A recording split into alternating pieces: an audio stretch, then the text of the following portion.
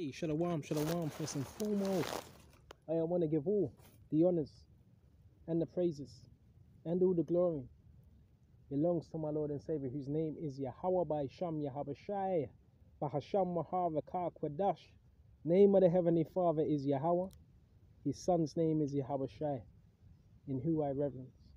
Honors to the apostles that have in the Holy Spirit, and to the few, the very few, brothers and sisters listening and also learning in the hopes of being saved within these last days. Alright? Hey, we're just going to flow with the Spirit. Right? I want to start off on 2 Corinthians and 4 and start at 16. This is going to be like an exhortational video because we need them exhortations. Alright? For which cause? The scripture says we faint not. So we're not supposed to be fainting in terms of, oh no, I don't want to do this anymore. Even though we get tired, even though we get weak, even though we go through infirmities, scripture says we faint not. But though our outward man perish, yet the inward man is renewed day by day. The outward man perish. So the outward man is who you were in the world. The old man is supposed to perish, right? And even you might not even see it. You might not see it, but Yahushua is working upon you. Okay? Yet the inward man is renewed day by day. What the inward man is what? Renew man. Right?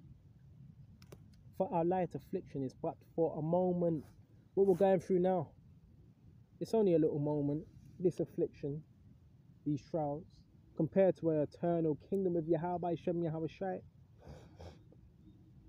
which is but for a moment. Worketh us a far more exceeding and eternal. Keep that in mind. Eternal weight of glory. So whenever we go through now, it's really nothing compared to being in the kingdom forever. That's how we got to look at it. Right? Look at the end result. Right? Always look at the end result. Okay? Verse 18, while we look now at the things which are seen, this is really the premise of the lesson. While we look now at the things which are seen, so we're not really looking at and concentrating on the things that are seen, because when you do that, it can take your eyes off the prize, which is Yahushua and salvation, right? And that's what Esau, that's what the devil wants you to do. He wants you to look at the things which are seen, the tangibles, okay? But at the things which are not seen. So we're looking at the things which are not seen, right? But at the things which are not seen, so the things that we can't see are much more powerful, right? Even the things that people do. And I would say this as well, yeah, brothers and sisters, bro, I don't really like to say it's a really nice day, but it is in terms of weather, right? The sun's beaming out here. Get out and go get your vitamin D, right? And soak up some of this sun, because it ain't good, especially what Esau's doing now. You know, he's got the 5G, he's got the satellites, he's got all these different, and remember the technologies as well. It's not really good for your health, is it? Right? Trying to put a hole in, he's trying to put a hole in your fucking spirit, in your flesh.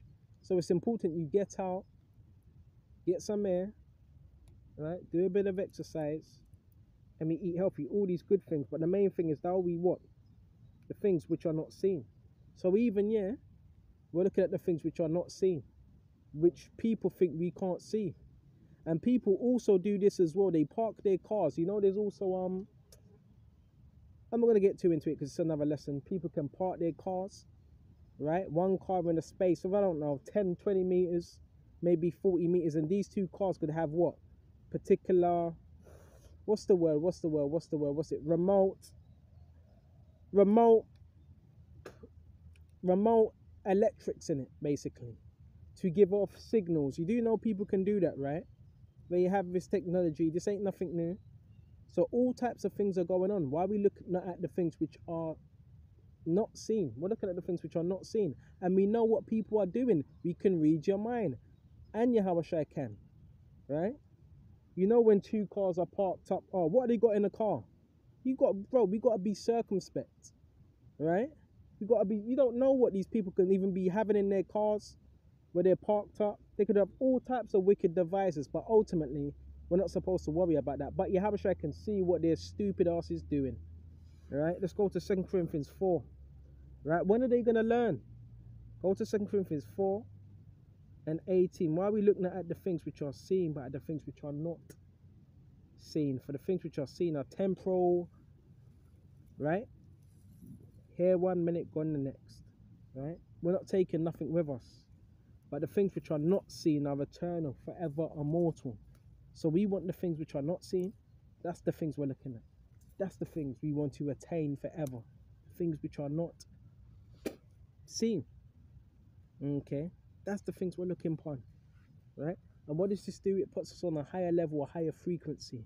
The frequency of Yahweh Shai. Right? Because yeah, they're also trying to dumb down, yes, your frequency as well.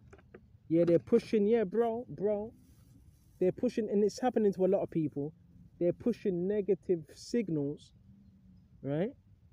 And they're sending that towards you. You may say, well, how do they do it? They can do it easy. But you have a phone, right? You have a laptop, right? You have a TV, right? You have a router, right? Or they can push them signals your way. It's simple as that. It's very easy. Right? They can have you in a negative vibration. They can have you in a negative mood if you don't have the scriptures. Okay. That's why you got to stay in the scriptures. Abakashah. Right? That's why I call Esau the devil, because he is the devil. He wants to alter. This is the thing. That's how the devil is. Right? And that's how Esau is. If he don't understand something, he wants to change it. He wants to alter it. Because that's how he is. Right? A narcissist. Right? Yeah, devil. Yeah, I said it. Okay. So let's go to Romans 8 and 24. Make sure, hold on. Go to John 8 and 23. And like I said, bro, I put them prayers up.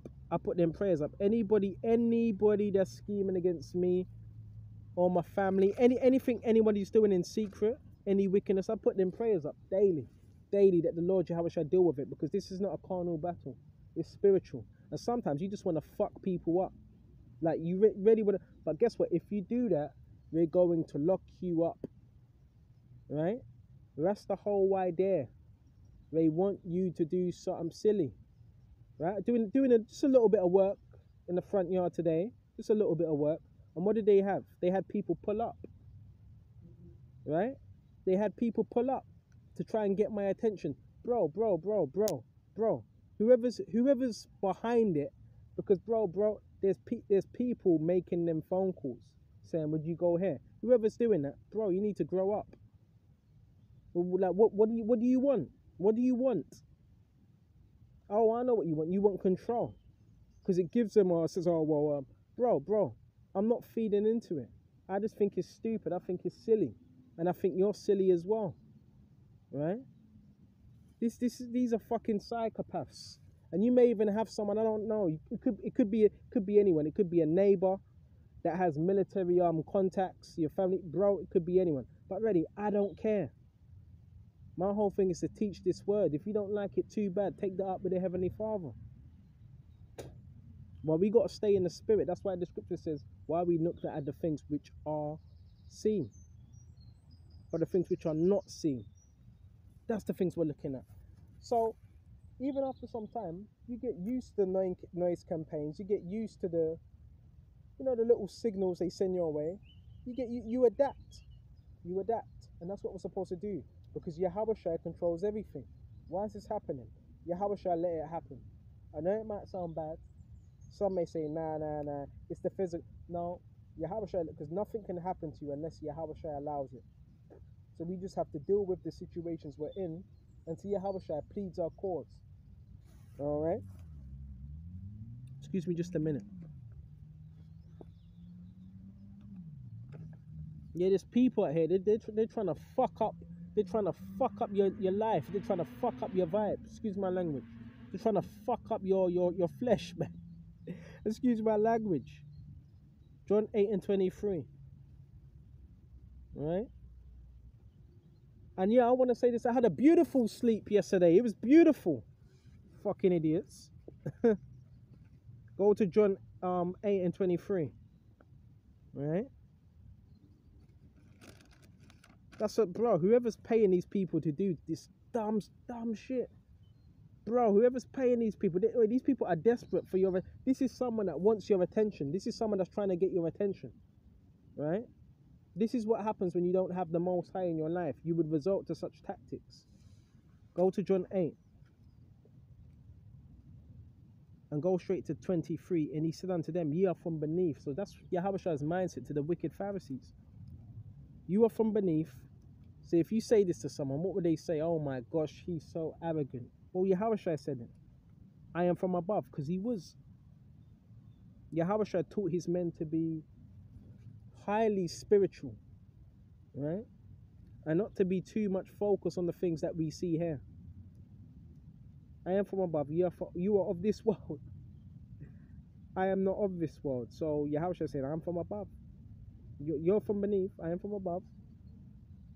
You're of this world. I am not of this world.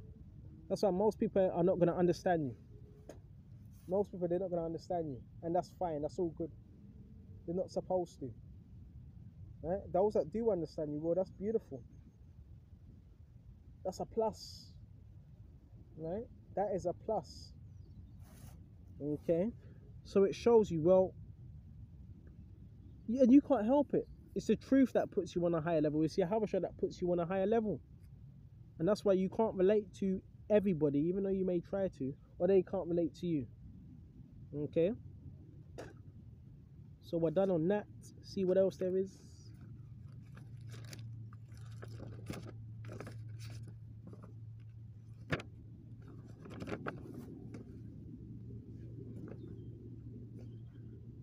Oh man, it's like there's so many things I want to talk about. There's so many things I want to talk about. This is Romans. Before we go to Romans, go to Hebrews, Baba Kashar.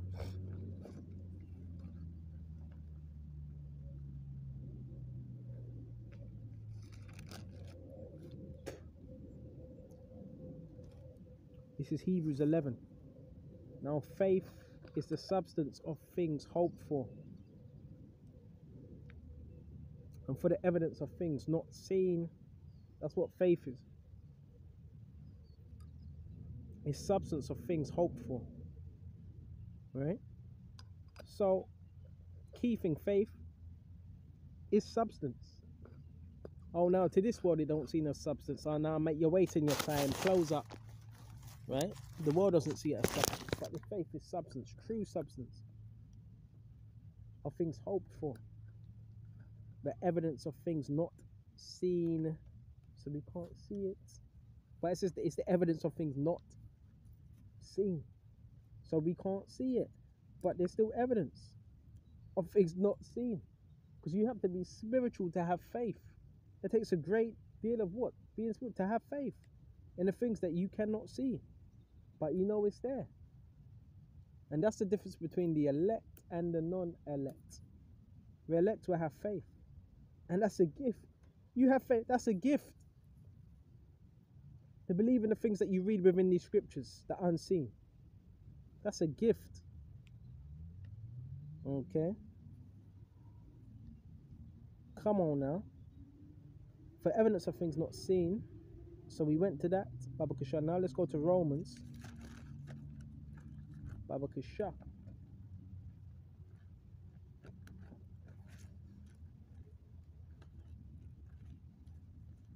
Romans 8 and go straight to verse 24. For we are saved by hope. I actually want to go to verse 23. And not only they, but ourselves also, which have the first fruits of the Spirit. The first fruits represent the elect, by the way. And they have the first fruits of the Spirit. The first fruits represent the elect. Even we ourselves, grown within ourselves, wait for the adoption, to with the redemption of our body. Right? New bodies. For we are saved by hope, but hope that is seen is not hope. For what a man seeth, why did he yet hope for? So it said, we're saved by hope, but hope that is seen is not hope, because you can see it. And in this world, everybody's looking for the tangible, right? Everybody's looking for tangible. But now I need to see it to believe it, right?